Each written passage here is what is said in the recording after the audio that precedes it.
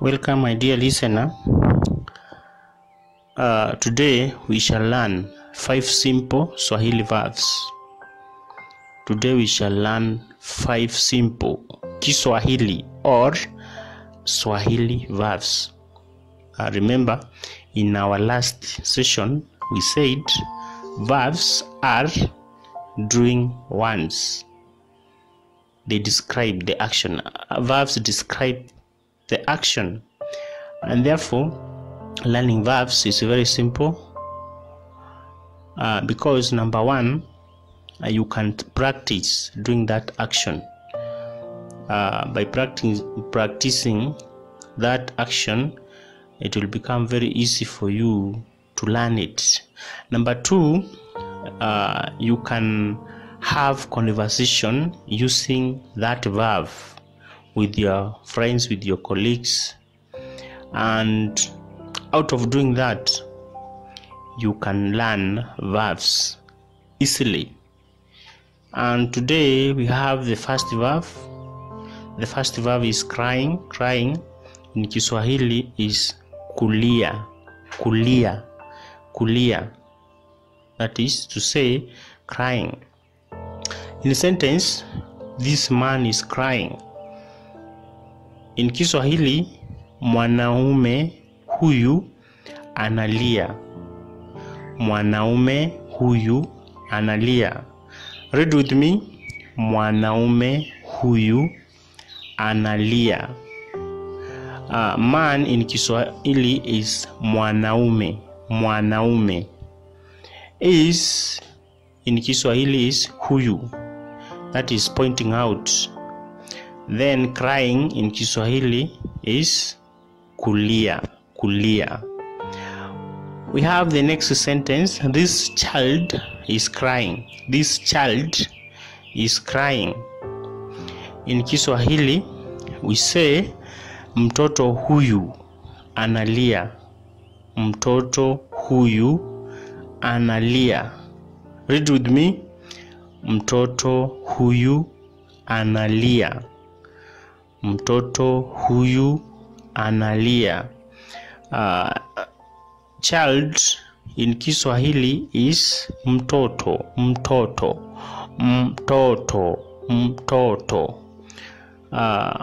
Huyu analia. Mtoto huyu analia. We have the second verb, sleeping. Sleeping in Kiswahili is kulala. Sleeping in Kiswahili is kulala. The verb there is lala. Kulala, but the action itself is kulala. In Kiswahili we said you earned ku in every Kiswahili verb. Kulala. The sentence we have, the first one is the child is sleeping. The child is sleeping. In Kiswahili, mtoto amelala. You can see the child sleeping there.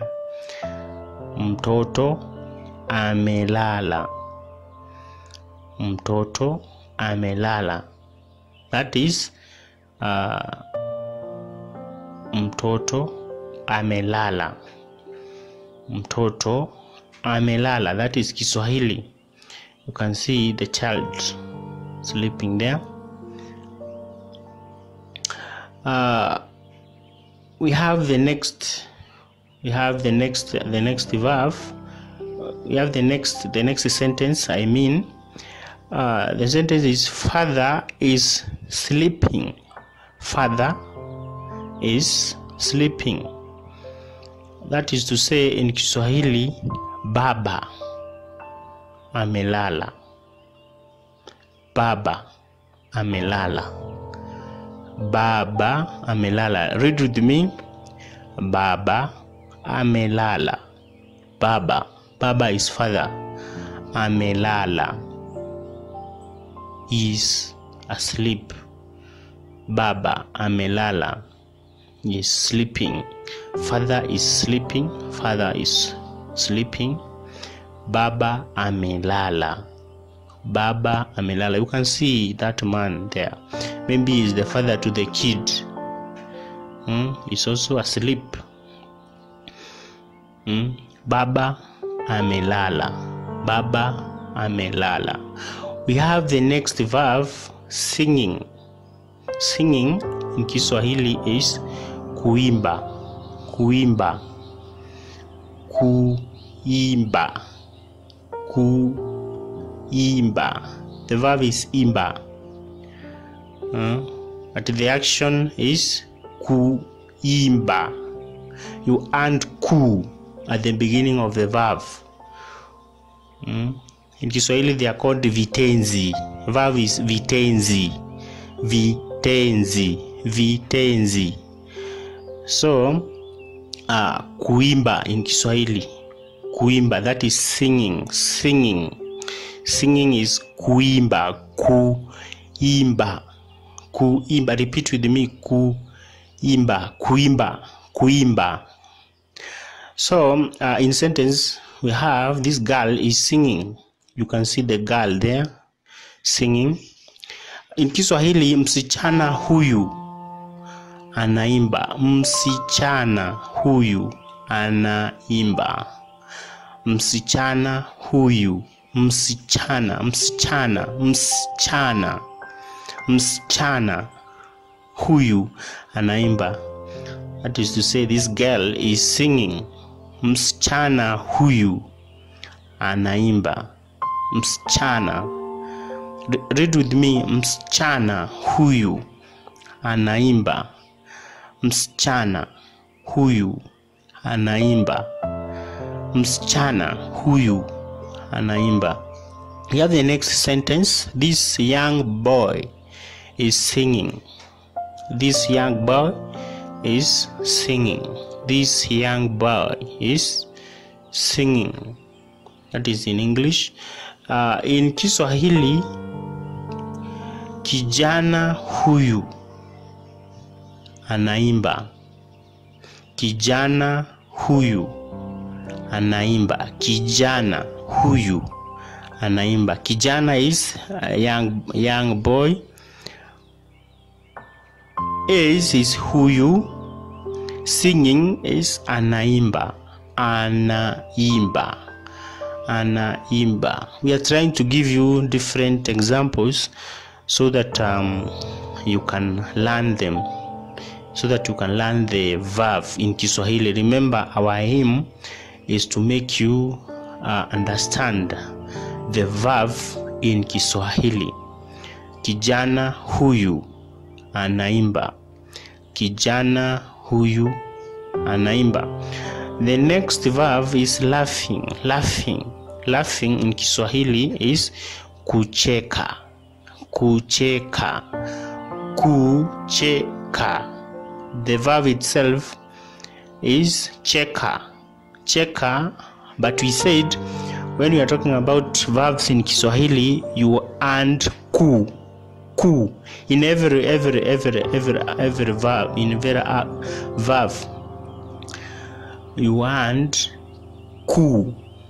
Ku, then kucheka. Kucheka. Kucheka. You can see the child is very happy. That baby is very happy. Very happy. Is laughing. So in English we have the sentence, the baby is laughing. The baby is laughing. In Kiswahili we shall have mtoto anacheka. Mtoto anacheka. Cheka. Cheka. Kucheka. Cheka. Kucheka. Mtoto huyu anacheka. Mtoto huyu anacheka. Mtoto is the baby. Is huyu. Laughing is anacheka. Anacheka. Mtoto huyu anacheka. Repeat with me. Mtoto huyu anacheka. Repeat again. Mtoto huyu anacheka. You can see the baby. Baby is very happy, laughing. Mtoto huyu anacheka. Mtoto huyu anacheka. The last time. Mtoto huyu anacheka. We have the next sentence. These people are laughing. These people are laughing. In Kiswahili, watu hawa wanacheka. Hawa watu wanacheka. Hawa is this. This is hawa. People is watu. People. Watu wanacheka. Are laughing. Are laughing in Kiswahili is one word. Is one word. Wanacheka. Wanacheka. They are meaning now plural. These people are laughing. Hawa watu wanacheka. Hawa watu wanacheka. Read with me. Hawa watu wanacheka. Hawa watu wanacheka. Read for the last time. Hawa watu wanacheka. Let us move to the next verb, playing. Playing in Kiswahili is kucheza. Kucheza. The verb is cheza, but when you want it to become complete verb, you say kucheka, you add kucheza. Kucheza. Kucheza. You can see some children there playing football. They are playing football, and playing is kucheza. Kucheza. Cheza. Kucheza. Watoto hawa wanacheza. You can see the kid in the field trying to play the football. So in English we have the sentence, children are playing ball. Children are playing ball. In Kiswahili we shall have watoto hawa, plural now. They are meaning watoto wanacheza mpira. Watoto wanacheza wanacheza mpira. Watoto, that is the word mtoto in plural in Kiswahili is watoto. Watoto when they are meaning. But in singular is mtoto. But because you can see their meaning, we are saying watoto. Watoto. Watoto. Then playing is wanacheza. Wanacheza. Wanacheza. Repeat with me. Wanacheza. Ball is mpira. Mpira. Mpira. Mpira. Mpira. Ball in Kiswahili is mpira. Mpira. Mpira. Mpira. Watoto wanacheza mpira. Watoto wanacheza mpira. Watoto wanacheza mpira. Then we have the next sentence. Children are playing computer games. Children are playing computer games. Children are playing computer games. In Kiswahili, watoto wanacheza michezo ya tarakilishi. Let me repeat again. Watoto wanacheza michezo ya tarakilishi. Watoto wanacheza michezo ya tarakilishi.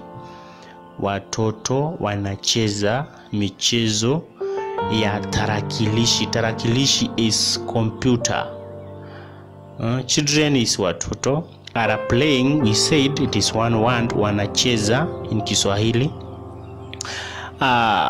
Computer games is in Kiswahili michezo ya tarakilishi. Michezo is games. Then computer is tarakilishi in Kiswahili. Tarakilishi.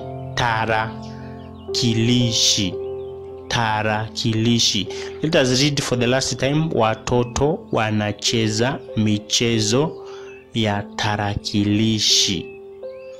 Watoto wanacheza michezo ya tarakilishi.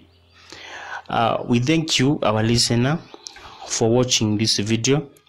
We request you to subscribe to our channel and click the bell icon so that whenever we upload a video like this one, you will be notified.